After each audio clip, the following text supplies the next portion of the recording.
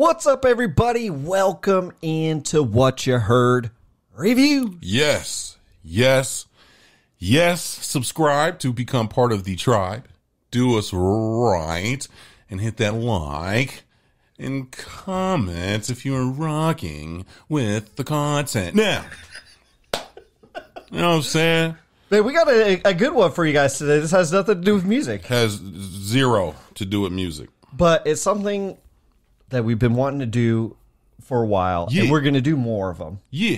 And I'm sure you guys saw the little, thumbnail. For sure. So you know what we could be talking about. Yeah, man, we talking about that UA3. Umbrella Academy Season 3. man. This is, by the way, going to be a spoiler. I don't know how much we're going to talk about There spoilers, might be some spoilers things, up in here. There's going to be things we're going to be talking about that you might not go watch it, then come back and watch what we think about. Yeah. And the score we give at the end, too. So first of all, I want to know, leave a comment down below. Are you already a fan of the Umbrella Academy? Yeah. There's 2 seasons that have come out. It is on Netflix. Yep. So if you do know, if you're here, then you know what the show's about. Right. Okay. Right, Hopefully, if you're here and you don't know what the show's about, and you want to hear what it's about, kind of the premise is you've got these kids, right? Kind of that are Young adults, I would say. young adults that were born with powers, Right. and they have been assembled. And now we are in season 3. Y'all got to go watch the first 2 if you haven't watched it's so much deeper than that. It's so much deeper than that. But that's the best synopsis you can do. That's it. I'm not getting too deep into it. If you don't know what it is, bye. Go watch it, okay? So, you know what I'm saying? Right, yeah, no, that's so true. season 3, man, it ends off season 2 where they have now left the past, traveled to what they think is the present. It is the present. Right, it is. It's just But because they have changed the past, everything is different. They're back at the crib. Dad is there, and there's all these other superheroes in the house that live there. The Sparrows. The Sparrow Academy. The Sparrow Academy. Yep. And so that's starts off- really kind of interesting. The first episode's fire. Go ahead. The first episode is awesome. They just start scrapping off top, bro. Well, what's really funny is they have a dance off in the beginning, and I'm like, what the hell is dude, happening? I was tripping. I was like, what? I was like, is this? Because when you don't watch a show for a while, right? Mm-hmm. And even though I watched the recap or whatever, right. You're still trying to remember everything that's happened over the past couple seasons, right? For sure. And then it's just immediately this happens, right? They start, we got to settle this, and then they start dancing, and I'm like, what is happening? And it's that girl that spits the venom. She's on the Sparrow, and it goes on Diego's face. And he starts having this whole he's the one thinking imagining of it. this. I'm like, out of all the people, why did he imagine? Like, we got to settle this the old school way. Homeboy just starts. They have this whole dance thing. It's like a 5-minute scene, too. They're like, how do we know how to do this? You know what I mean? They're just dancing. It's hilarious. But then he gets out of that trance, and then they start actually fighting. And they actually both... the Umbrella Academy basically gets their ass handed to them. They got their butts whooped until Vanya, at the time, hits them with that explosion stuff. Right. And then somewhere in this world, there's this guy named Lester. Is it Lester? Lester Pocket, right? What are you talking about? The guy with the headphones, off in the distance. As all this other stuff is happening, there's this guy. Lester. Is it Lester? Vanya's or Victor's, the kid that she was in the past. Yes. So, but his name was Lester. Was it Lester Pocket? I can't remember all their names, dude. I'm trying to remember. That wasn't his real name. He had changed his name. Okay. Anyways, he's off in the distance, just off in the cut. And they just keep showing him, and nobody knows why he's there. Okay. Right. Mm-hmm. So then, all this weird stuff is happening. People are dogs are disappearing. There's so much stuff that's going on, man. Umbrella Academy be having like 20 things going on. We got to talk about the Oblivion Hotel, though, because they go back to their house. You go back to their house. And they get kicked out by the Sparrow Academy because it's not their house anymore. Literally kicked and they're out. in a different timeline. Yeah. So they go to the Oblivion Hotel where they take up residence. They don't know at the time that their dad, who is Reginald something, Hargrave, I believe. Reginald Hargreaves. Is... owns that hotel. They didn't know. They don't know that till like later on. But it's the Obsidian in this timeline. In this world, the Obsidian Hotel. You're right. In the other universe, you're right. In the other Oblivion Hotel. You're right. It is the Obsidian. You're absolutely right. So this season deals with timeline reconstruction. So and like a multiverse. And a multiverse inside of that. Have you noticed that like a lot of people have been doing that? Oh, for sure. Recently? Yeah, dude. Yeah. And I love it. I love. Come on now. That's some of my favorite stuff to watch is like weird time, multi-dimensional stuff. Like we need a Danny Myers sound pad. Do you believe in a parallel universe? Yeah. I do. That's for sure. For sure. So yeah, man. So, but there's a lot of stuff happening. There's a lot of stuff and then happening. Everybody kind of splits, like how most TV shows do when there's a lot of characters. Yep. They kind of go in their different directions. Obviously, they come back at the end, right? I want to talk about one of the main guys in this show who has become my favorite guy of the whole series. Okay, this is interesting. Yo, Klaus is the absolute best, dog. I've always loved Klaus's character. But they really, really dove into him this season. Yeah. Like him, and then he discovers like he has a whole new power. He can't die. Right. But which is fire, bro. They're like, wait, all those times weren't near-death experiences? Like, nah, bro, you actually died. You've died all these times. He was like, yeah, I was playing, we were playing bus ball with Dad. Oh, man, getting hit by the bus over and over and over again, dude. Man, that was hilarious. And then it got quicker and quicker when he came back to life and found, like that's part of his power as well. That's crazy. I love that, dude. I was so nasty. I was like, that's fire. By the way, one of my favorite scenes in there is when the dad, they're going through the portal in the hotel, and the dad says, "We don't have room for you here," and pushes Klaus out and closes the door. And he doesn't want to die because the universe is being eaten up by this I can't remember what they called it, but it's like a universe eater, basically, like a black hole. What was it called? Yeah, go ahead. And he jumps up on with the white buffalo head, and just stabs himself, so he dies. So he died and doesn't get like dissolved. Right. I love that scene. Was so fire to me. The way they shot that and in slow motion of him going back, dude. I thought that was just so amazing. But Klaus's. There were 2 to 3 storylines that I really enjoyed, and the rest of them I kind of were like, about. Yeah. Klaus was one of them. Yeah, Klaus. Five has always been so interesting to me. Yes. So he's the kid, but he's actually old, right? Because he's lived such a long time. He was stuck in the first season. He was stuck in it, and he didn't know how to get back. Post-apocalyptic. And he finally figured out how to get back when he was like in his 60s or 70s. Right, but he came back as a kid. As how he left. As he left, as a kid. As a kid. So he's still a kid. That's funny. And I love 5, because 5 has the most interesting aspects of the show happen with him. Like as far as like the time travel stuff goes, because he's always trying to figure out what's happening. He's the brains of the operation. He is. It comes out that he's the brains. He's always the brains of what's happening. He actually started the commission. Right, is what you find out. But I love that how they showed that, and then he doesn't have the tattoo. Right, his arm isn't cut off. And they brought Pogo back too. Yo, the monkey. When Pogo was in there, bro, tattooing the dude, bro.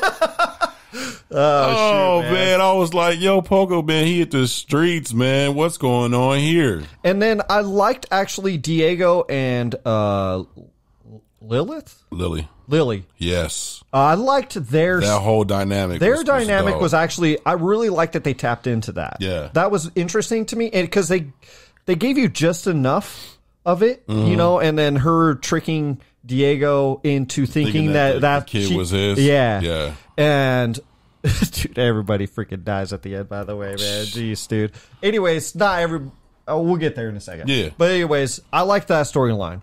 The storyline I really didn't care for, and I love her character. I just didn't like this storyline, was Allison's.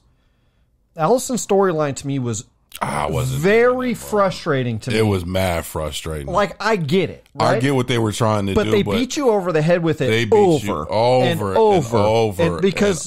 So when they came back to the timeline, she has a kid. Right. And a husband. And they're gone. They're gone. Because they're in a different timeline. I get it. She's upset. Whole different timeline. But she goes down this dark... Because technically they never existed. Right. Right. And it's just like they kept beating you over the head with it. And to be honest with you, even at the very end of her in the timeline resets, right? Mm-hmm. And she sees her kid, was not a payoff for me. No. It was just not a payoff for me. I'm like, you screwed everybody just for, like, I understand, but I didn't understand. You know what I'm saying? It was a weird thing, like how they made, how mean they made her when she was like, she was always the sensible one. She was the glue that kind of held a lot of stuff together. And the other one that I didn't like, bro, was how they brought Ben. Like, I get what they were trying to do, but so Ben, who was the ghost that died, not the ghost that died, but the kid. He's one of the he was one of the guys, seven. Yeah. Died, and he was a ghost that basically hung out with Klaus all the time. So he was still part of the team. That was a super dope point in the season 2. But he is actually in the Sparrow Academy because the timeline reset, and so he actually still was one of the kids that Homeboy picked up. So how they made his character, bro, I was like, yeah, I get what they were trying to do because they were like, oh, we got to make him so totally different than the other Ben. I think they did but it was like, come on, bro. They did both of those characters very dirty to me. Like, you don't, for me, for TV shows, there's got to be some sort of arc to a character, right? Mm-hmm. So they had no arc to me. They were completely the same. Nothing ever happened. They were dicks the whole way through, and you're like, there's no payoff here. Yeah. Like, even at the very end, nothing happened. At one point, I thought because it was like episode 8 or 9 somewhere. Yeah. There's when him 10 and Klaus was chilling. Yeah, when they all got drunk at the wedding, right? And you're like, oh, yeah, cool. Dope. Klaus is bringing him out. Yeah, like even if you saw small incremental changes, like and he was still kind of a dick. Yeah. I could have. He woke up and was a dick again and never came back from that. Even all the way at the very end. Yeah, it was straight. I was like, dude, nah, bro. Like, I'm good. And then the Vanya turning into Victor. I don't have an issue with that. Her character story with the Lester guy who she met when he was a kid in 1960, whatever, in season 2. Yeah, and then he got kind of. They were waiting for her to return. Right. She never did. Obviously, it was only like a couple days for her. Right. It was 50 years for him. Right. He's an old man. And he's an old man. And he had absorbed her powers.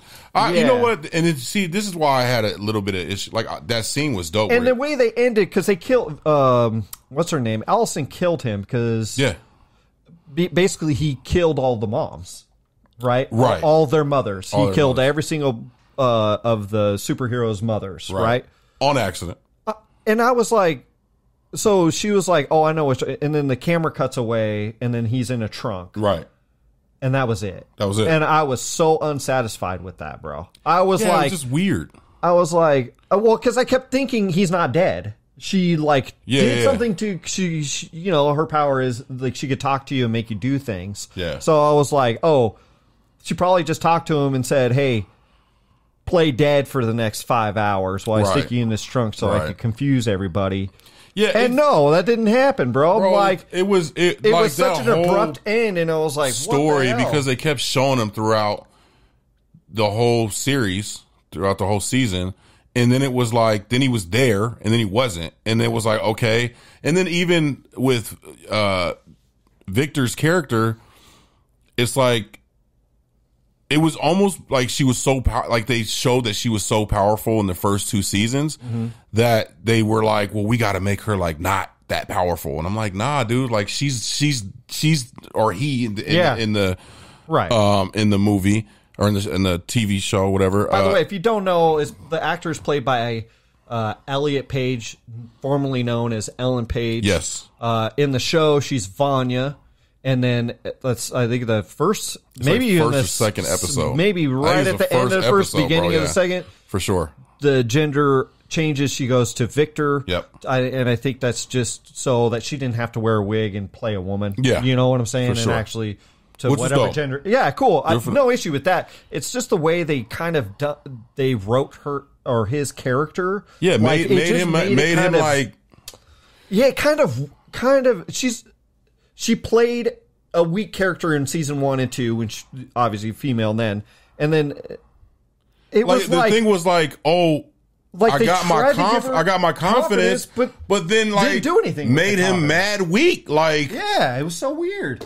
I was like I wanted when that part when they were you could blow up that part when they were arguing. I wanted him to be like, like as soon as she said I heard a rumor, I wanted her to be like,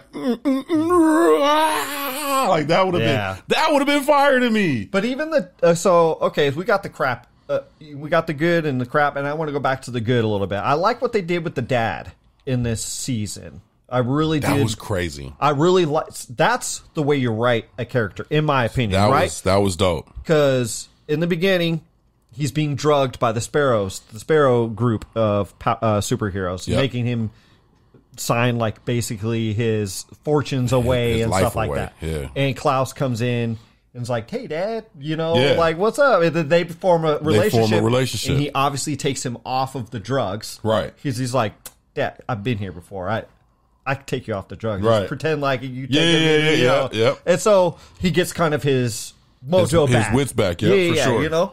And I love the way they played it up, because they played it up as I'm not the same person, the same dad that you had in the other timeline. I'm a different dad. Right. I'm different. And it did. It kept showing you different stuff. And you're like, this is fire. This is fire. He's still kind of a dick, but he's not like such an asshole. Right. You're like, I could get behind what he's like trying to do. For sure. And then it goes all the way to the last episode 9, where he straight up kills Luthor. Was that episode 9? It was episode 9, because then episode 10 is when they went into the room. Okay. Oh, yeah, you're right. You're right. It was all on the other side on episode 10. Yeah, homeboy hit that alien arm, came out with that alien arm. I was like, oh! And it was cool because even Allison, it was probably her best moment of the TV show, hits him in the head, and you could see like the alien brain, because they show like the inside of his brain, dude, and it's all like yellow blood or greenish yellow. Yeah. And showing that he's like an alien. Yeah. Oh, dude, it was so fire. That was fire. I am confused about the ending though. I do want to talk about the very ending. So obviously, to me, there's going to be a season 4. They could technically the way they did it, they don't have to do anything. But they left it open. So this is what there are questions. This is my theory on this. And it's questions about the dad. This is my theory on this. Okay. Right. Let's get into some theories. I think so. At the end, they're going into the new universe. Mm-hmm. Allison, they save the world. Basically, they save the world. Allison stops Hargreaves from doing whatever he was going to do, and then everything. But she finished the process. She did, but I don't know if it was the total process. This is what I'm saying. Yeah. You're right. She might have actually finished, but who knows? Was that the full process? Was it not? You know what I'm saying? Was that what was going to happen the whole time? Like, I don't know. I don't know either. I don't know. Yeah. So basically, they end up in this new universe, and they have no no powers. No powers. Nobody has any powers. Like, Luther's mad skinny. It was weird seeing. It was weird seeing him like that, dude. I was like, yo, what happened to Luther, son? I was like, yo, come on, son. You know well, what I even mean? 5, he lost his arm in the battle of season in episode 10. And he had his arm back. And he got his arm back. Yeah. Diego lost his fingers during a battle. He got his fingers back. Everything was reset. But they had no powers, right?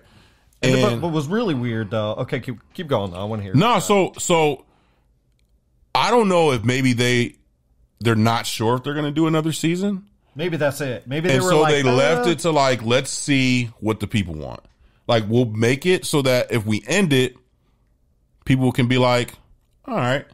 Or if the people are like, bring it back, they might have a whole nother script ready. Oh, I'm sure they do. Well, because it's all they based show off of up to a comic book anyway. So. Hargreaves is alive. It's Hargreaves, but it's in a different universe. Did you notice every single building had his name on it? Every single building had his name. All the high rises had his name on it, and he was in the middle. He was in the middle, tallest one, looking down over at where they emerged. From, and then some lady comes up and she's pregnant. Was she in the show before, bro? What? The woman that was pregnant, not in the season, but she looked mad familiar, dude. The one, the Hargraves was like holding the hand at the end. Yeah, that's his wife. From season 1. I think his whole goal was trying to get her back to life. I think that's what they were trying to play. They didn't really tell you, but that was like the clue at the end, basically. Like, okay, this was my wife I've been trying to save this whole time. Okay. But I'm not telling you. I mean, he took all these steps, right, to get these kids when they were first born, to train them. That was from season 1. Yes. But they kind of slightly alluded to that in season 1. They didn't like show her die. They just kind of told you the story of the Umbrella Academy. That's right.